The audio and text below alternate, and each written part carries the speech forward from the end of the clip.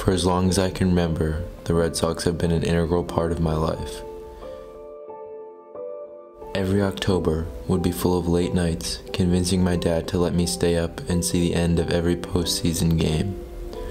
My earliest memories of my grandfather had the Red Sox at the very heart. Sitting in our attic, me lying on an air mattress, struggling to stay awake for every game of the 2004 World Series. The Red Sox were more than a team for my family. They were a glue, a symbolic gathering place where we could all unite and cheer as one.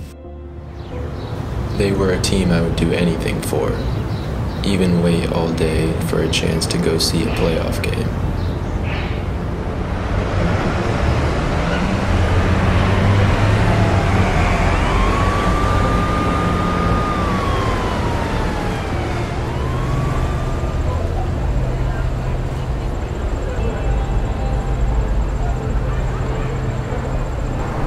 Can I have a student ticket, please? Thank you. My family wasn't alone in this experience. The Red Sox are the gathering place of the city, the uniting factor, one big church for all Bostonians.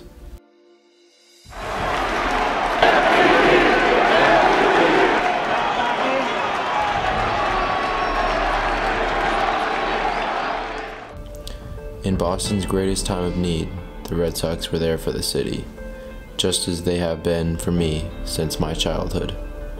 The city was able to rally around them and their greatest player, David Ortiz.